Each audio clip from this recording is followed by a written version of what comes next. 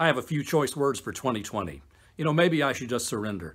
Usually I'll go several months before throwing in the towel, but you 2020 are an opponent like none I have faced. Sure, we've had some other rough years. 2001, you were the one with September 11th. You know what you did. I'm still dealing with the aftermath of your evil ways. Every time I'm searched when I try to board an airplane or see a ball game, I still curse your name. 2011, you were just as nasty.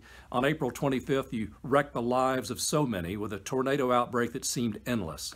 2015, I had my fill of you in July with that terrorist attack on our military in Chattanooga. That was inexcusable.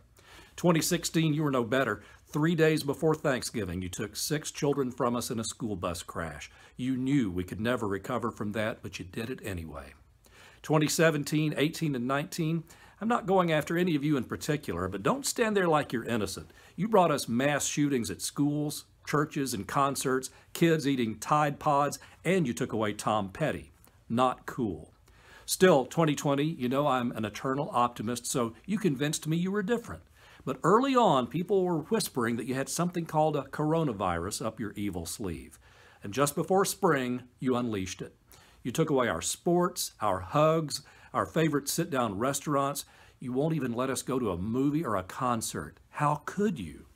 And you weren't finished. Just a few days ago, you wiped out our homes and businesses. But don't claim victory just yet, 2020. There are heroes out there ready to take you down. Good people, good neighbors doing repairs and cleanup, comforting those whose lives have been disrupted. They're offering a hot shower, coffee, a meal, a place to sleep, Wi-Fi, and more. There are firefighters and other rescuers who have saved lives and carried elderly folks on their backs after they were just hanging on for dear life. Here's to those good people. They don't like to be called heroes, but they are. Thanks to you, I think we can beat 2020 after all.